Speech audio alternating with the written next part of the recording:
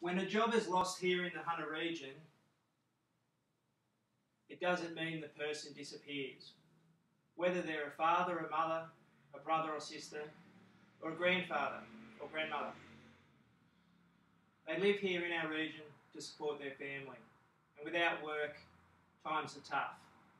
With 10% unemployment, workers have asked the Newcastle Trades Hall Council to set up a rally on March 21st at 11:30 to hear from speakers that are workers in our industries that face job losses. You'll hear from workers on manufacturing about the lack of support for building our buses, our trains and our ships and ferries here in the Hunter.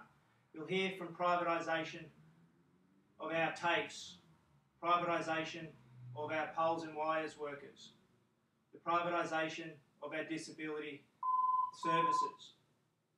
Every day, the Newcastle Trades Hall Council receive phone calls from people being made redundant. This weekend, stand up for Hunter jobs and don't let jobs disappear.